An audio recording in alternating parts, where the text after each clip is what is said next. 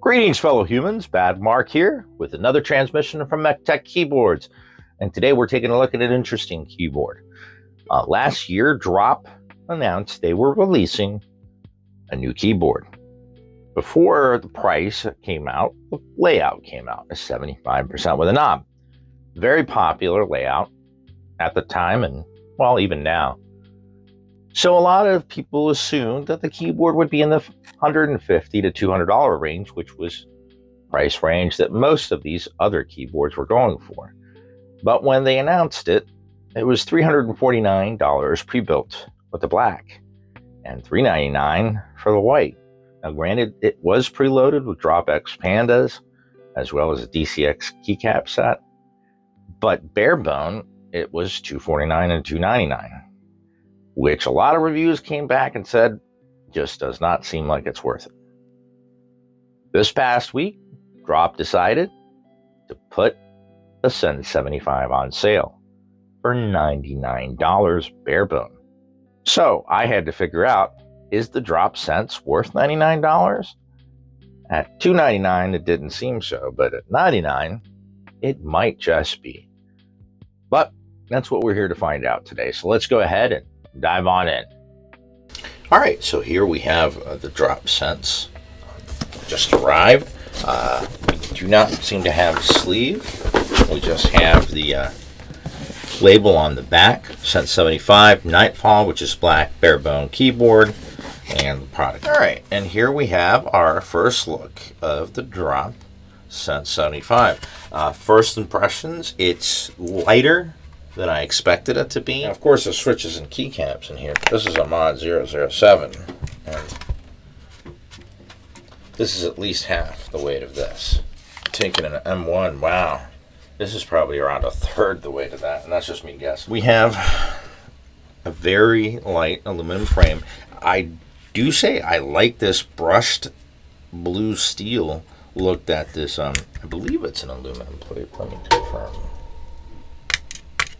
Yep, that is an aluminum plate, and we do have screw-in stabilizers, though. No way, really? So the screw-in stabilizers are completely bone dry. All right, so obviously we're going to need to do something about that. But right now, I'm deciding if I'm actually going to keep this. I mean, Drop has a nice return policy, and I mean, so far I'm not convinced this is a $99 keyboard even.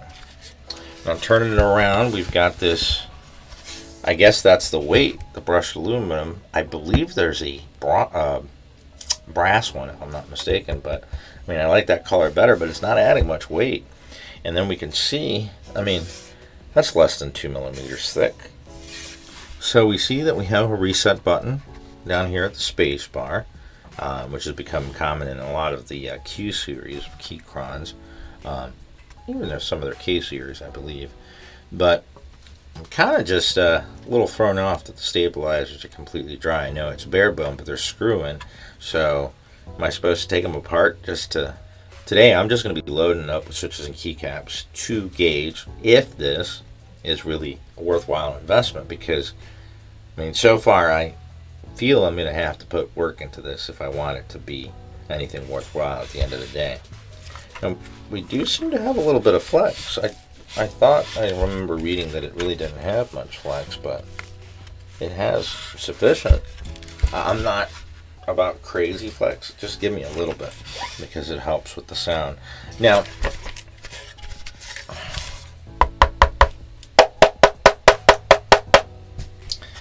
I think you can tell by the, that's thin metal. I mean, I hate to keep pulling up another keyboard, but I mean, that hurts that I'm knocking on a piece of aluminum that's thick. That's at least 5, maybe 8 millimeters thick, if not more. This is maybe 1, 2 millimeters, if that. I feel like if I hit it hard enough, I could dent it. I don't believe this is even CNC'd. This might be what is it, pressed? I forgot the other way that they do. It's not molded, but yeah, I don't believe this is high grade aluminum either. So we've got your standard knob. Let's see if it's a D knob.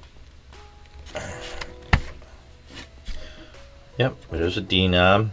It has an outside, I'm going to guess, aluminum cover with an inside plastic collar. Fits nice in the hole. Oh yeah, we can definitely see some of the flex right there. And these acrylic pieces, I don't know, it doesn't seem like, I don't know. I'm trying to think, I'm not a designer, hardware wise, but I'm just trying to think what was going on when this was being designed. And why sense? What am I sensing? I mean, there's not, I want a keyboard that's substantial, and this isn't that substantial. So, like I said, today I'm gonna see, is it worth keeping? Is it worth keeping? So I got these that I got on sale actually last week. Are the Drop Holy Panda X. So I have already opened one pack just to try them out. I have not lubed these, so we're going stock all the way here, baby. But I did already open this up. I mean, the tactile bump isn't, I mean, you start off on the bump, there's no pre-travel, but it's not very strong, it's not very pronounced, and it doesn't have a satisfying bottom out.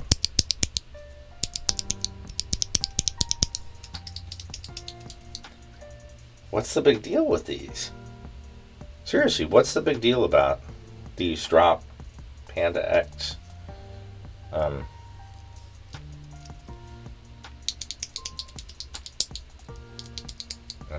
Oh well. So anyway, I've got these, which I'm going to load up. But one thing I just realized, I only got 2 packs of these, and they're 35, so I've only got 70. I'm going to go ahead, since I don't do much testing of the function row and the navigation column, I'm just going to put some Akko Starfish. So it's actually a lot more fun. But so I'll start with the Holy Pandas, and I'll just stay to this section, and if I happen to put any other ones, I'll stay away from them in the sound test.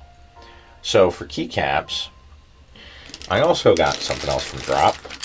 This whole build is basically a Drop build, but sponsored by me and my DKC club. Anyway, I have been eyeing Oblotzky SA for so long, and it finally went on sale. This is how I received it, though. In baggies, alphas, mods. Not very impressed. I mean, for what they normally go for, to get these in bags, I've got Kitco containers they can go in, so that's fun, but I just expected a little bit better packaging. I don't know. Anyway, let me go ahead and load up. We're going to load up the Pandas. We're going to load up the keys of the Oblotzky. And then I'm going to talk about it. Then we'll do a sound test and decide, is it worth keeping? Is the Drop Sense75 worth 99 bucks? Let's see.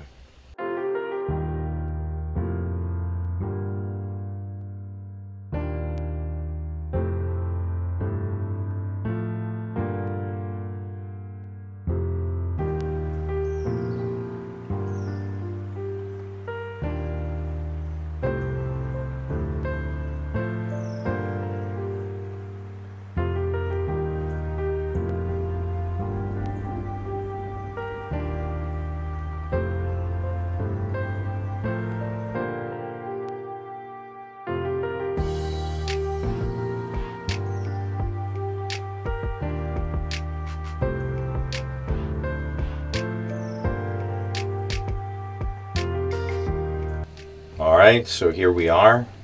We built the Drop Sense.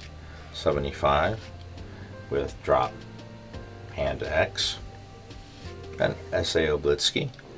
SA, it's very slippery. The one word I would use to describe this keyboard is bell, because it's nothing but a hollow metallic sound.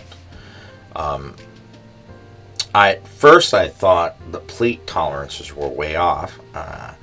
In the video you perhaps could notice how much I had to fight to get the Drop X Panda switches into the plate. It wasn't the PCB, it was the plate that was fighting me. But as soon as I pulled out the Akos, they went right in without any issue. So I guess that's on the drops. I know they're made by Gatoron, but wow, that was some work. They're gonna be fun to take out, let me say. I'm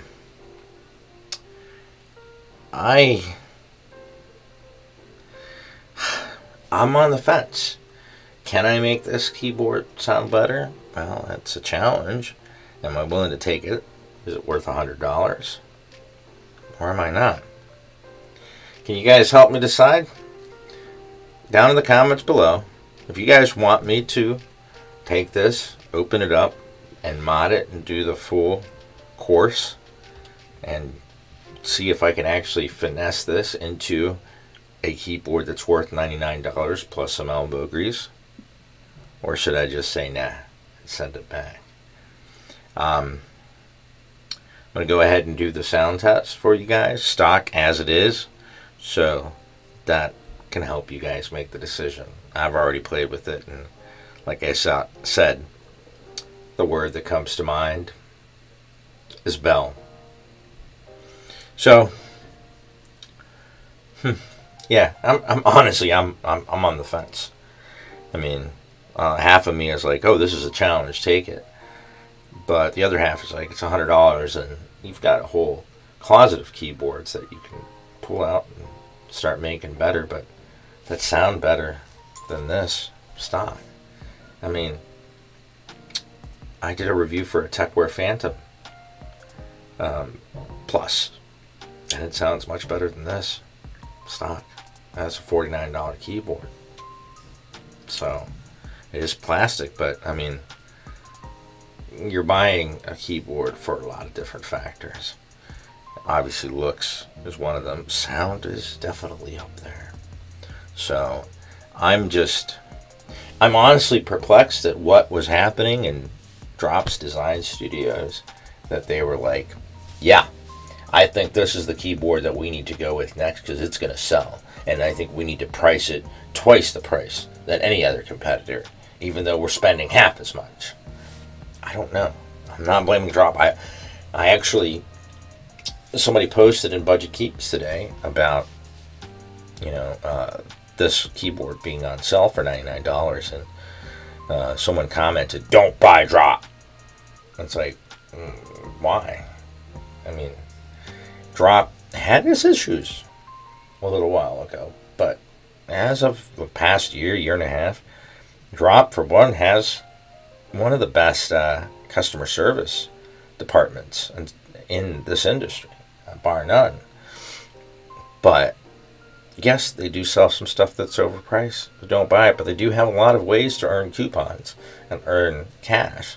So they have that leeway or that margin that they can, you know, get away with discounting some stuff. And I love my MT3 sets, and I've gotten all of them on BOGO or on sale. I mean, I paid for one set, Captain America, I paid $13. That was with shipping. I had a bunch of coupons and everything, but I paid $13 for an MT3 keycap set. It's hard to find a cheap XDA PVT set on Amazon for $13. So, I mean, trust me, there's vendors I won't deal with, and I will say I wouldn't buy from that vendor. But I'm not going to go and tell people don't buy from that vendor, because that's gatekeeping. I mean, I know people are like, what? But it is. You're telling somebody what they should or shouldn't do. You're telling them what the rules of the hobby that they want to enjoy is, and that's not I'm not for gatekeeping at all. Let people enjoy what they enjoy. Don't tell people what to do. You can share your opinions of what you would do, and perhaps they'll take it, perhaps they won't.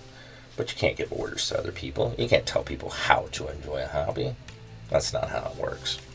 Anyway, I'm going to go ahead and leave you guys with a stock sound test. This is the Drop Sense75, completely stock, with Drop Panda X, with Drop Panda X, stock as well, and SA Oblotzky, all from Drop.